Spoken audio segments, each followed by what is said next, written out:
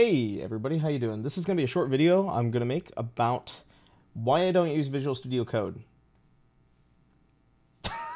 It looks so funny. The point though is that I want to show I would say a legacy feature now of Sublime Text, but a feature that I use on a daily basis that I think is like an accessibility feature.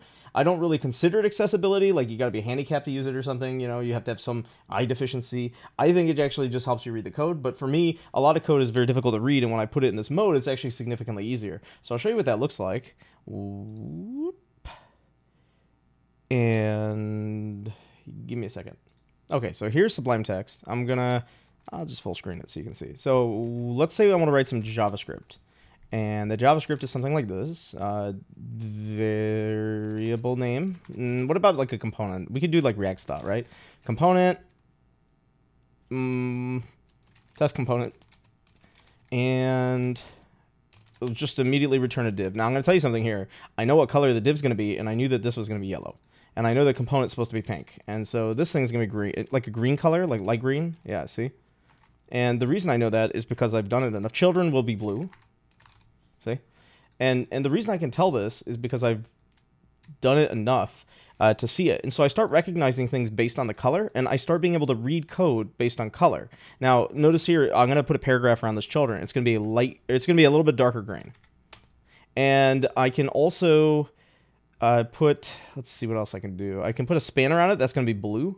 So the span is going to be like a light blue. Cyan. It's more like almost a teal color, but it's more cyan. So I've gotten really used to these colors, and it's not because I've gotten used to the colors and I'm tied to it, but no other editor, as far as I know, has this capability. Now, from what I understand, Sublime Text has this built in now, but it doesn't work like this. Nobody's actually programmed this in. So I might have to do that because I'm kind of stuck on an older version of the Babel Sublime plugin, which allows you to get this JSX syntax highlighting.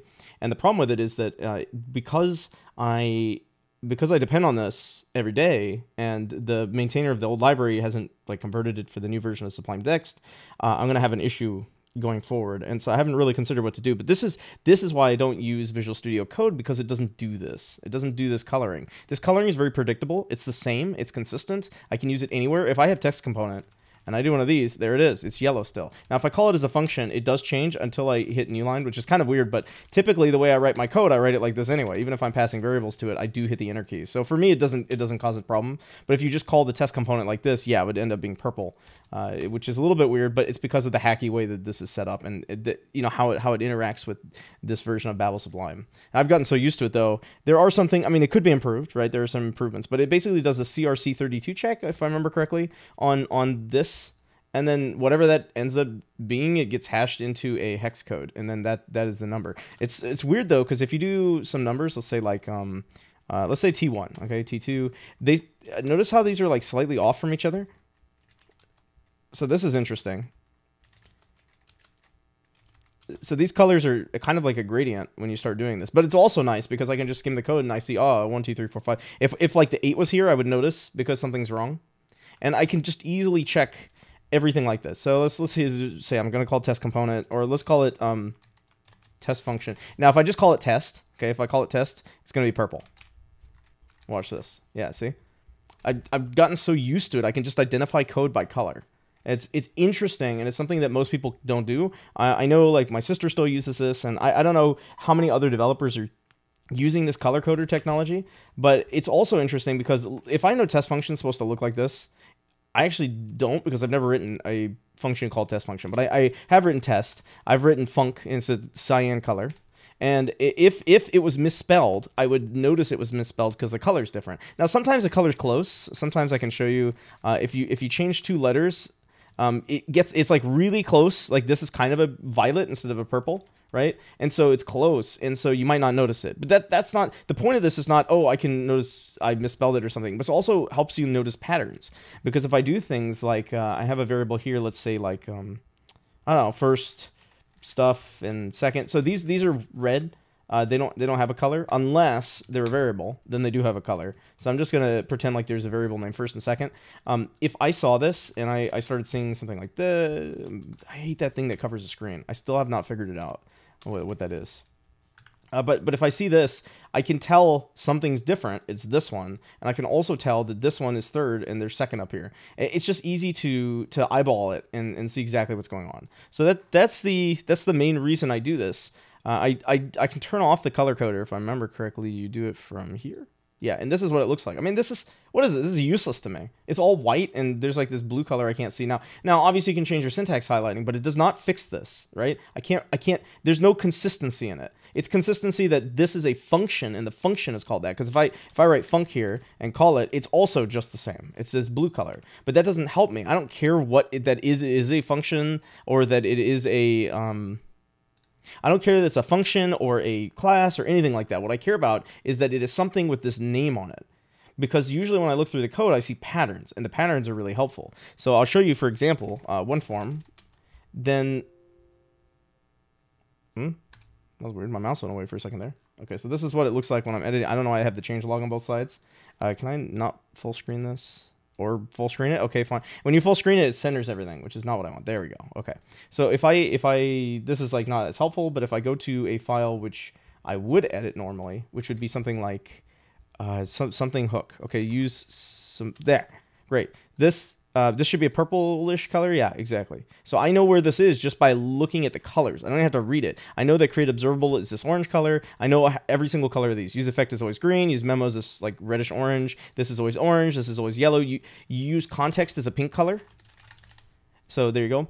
I didn't, in the past, I wouldn't have necessarily known what color it was. I couldn't tell you what color it was, but if I saw it, I would know what it is. And then I can just look at the code. I can see these patterns, right? I can see this is used here and it's down here. I can see this is used here. I also know subscriber is this color. I know subscribe is this color. And so I start being able to just skim the code like this, and I can read it because I can tell by the colors. See, I've noticed this one like 3 or 4 times here. It's here, it's here, you know, and I can see it because I'm skimming it.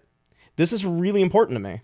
And it should be really important to other people too, because once you start identifying patterns and you can tell by colors, you can just skim code. You can just do one of these and you see it. Like I already know unsubscribe is here and there's your subscriber, but I know this unsubscribe function is going to be this color because that's what it always is. And it's very interesting, right? Now, if it had a dot, let's say this had a dot, it's still unsubscribe. So if there was like observable dot, whatever, right? It's the same color. It doesn't change. So it's got that consistency to it. Consistency is important to me because the more consistent things are, the easier they are to identify over time. And the easier it is for somebody else to just look at something and say, oh, I get how that works. I understand that. The promises, for instance, dot then is always this lighter green and dot catch is this darker green. I know you might say, well, those look really similar. Yeah, they do.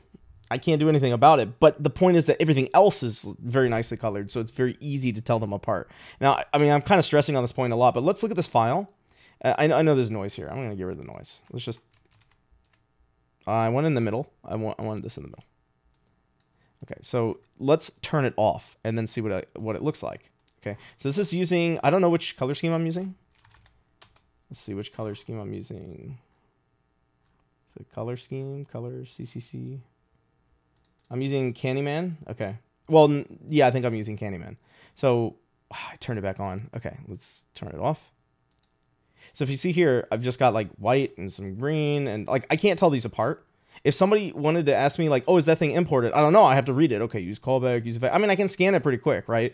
But I have to look at them to figure out which one's there. I wouldn't be able to tell you if use callback was here just by looking at it. But with the colors, I could have told you it would have been pink. I would have been able to see it immediately and said, ah, use callback's in there.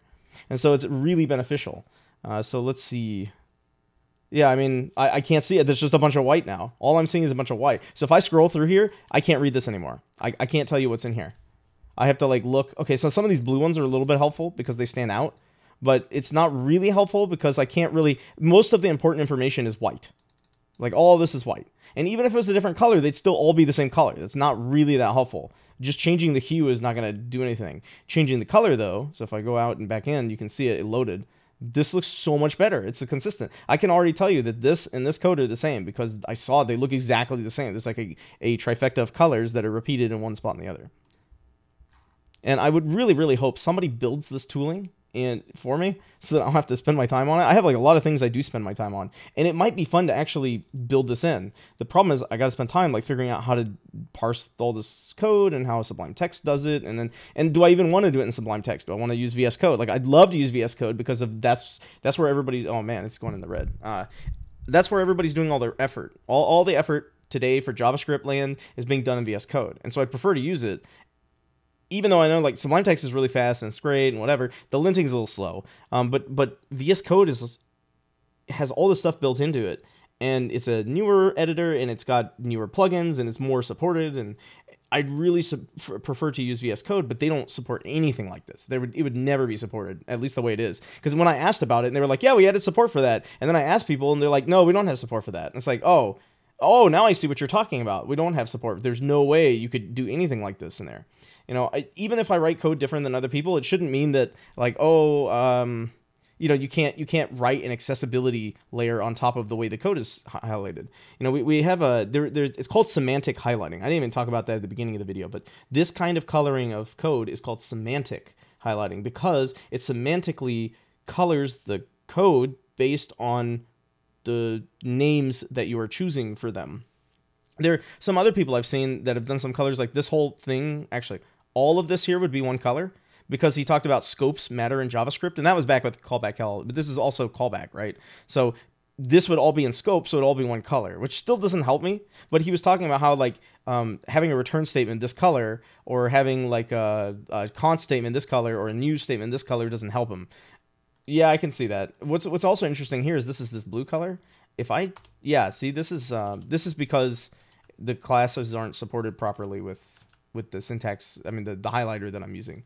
Yeah, this is always really helpful though. I can always tell just by eyeballing exactly what I'm reading without having to eyeball. I know this filter is red. I know that entries is darker blue, and so I can just read this knowing like what's there. And maybe this is why I can read code in a different way from other people, is because I just look at the colors and I can just read it and I know what's going on. I don't know. It's a good question. Yeah, all values is always this color. I see so many recognizable things. Like, yep, I expect that color. This one, I don't know. If somebody asked me this, I wouldn't know. I know has is this color. Add is also a yellow color, but it's a little bit lighter yellow. But I knew add is a yellow color as well. So you could say, oh, you might get those mixed up. Yeah, I might. Except for has two items, and why are there two? Oh, because this is reflect.has. Okay, because normally I'm doing is like a set.has. A set.has is going to be... It's going to be like this. Yeah. So they're very similar here. So hopefully this gives you a little bit of an insight. I want to do a short video. This is a little bit longer than I wanted. You know, it talks so much about the colors to show examples and to show like what you can expect. I mean, if you've watched any of my videos, you would see this, and you will see it in the future, hopefully, as long as it's still supported.